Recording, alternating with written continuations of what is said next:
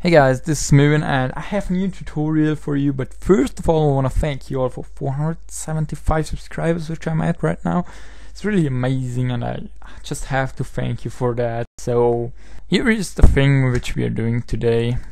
It looked like I was masking it out, but it would take hours to do something such with masking. So yeah, the background is transparent, just so you see that. I can put whatever I want in the background. So as you can see, I'm on the map terminal, and yeah, I'm just jumping around a little bit, and yeah, you hopefully know where I am right now.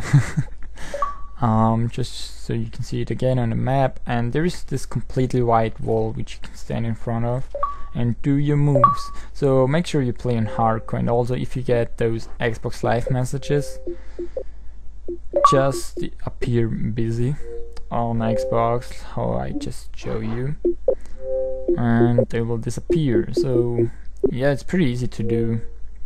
Alright guys, so I put my clip just in After Effects, and as you can see I'm standing in front of the white wall, and I'm going to make a new composition out of it.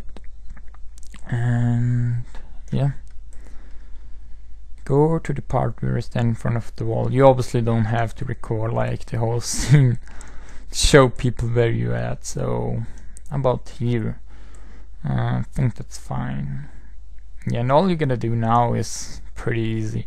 You go on FX, go on keying, linear color key, go on this little thing, and select the white thing, the white background, disable the audio of course, and yeah, that's it. If you want to, you can add some glow and put it to alpha channel, so you have glow around it. Maybe put the intensity to 5 and the radius down to 2, so you have a like a white thing around it, which looks pretty cool in my opinion. And yeah, that's it.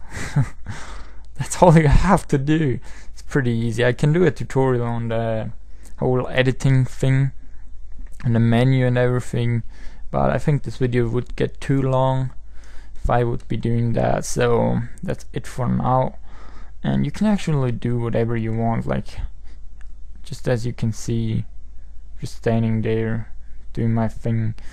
By the way, if you have some guns with white camo or something, you can go into the matching softness and drag it a bit down, maybe to like 2, or yeah, let's just drag it to 2, and the tolerance, maybe if you put it up, you obviously see it's going to look bad, but if you put it to 2 or something, it should look good. Like nobody will recognize that, and especially when I have a standing picture like I had my little edit. So yeah, that's it for now, and so thanks for watching, and I am out. Peace.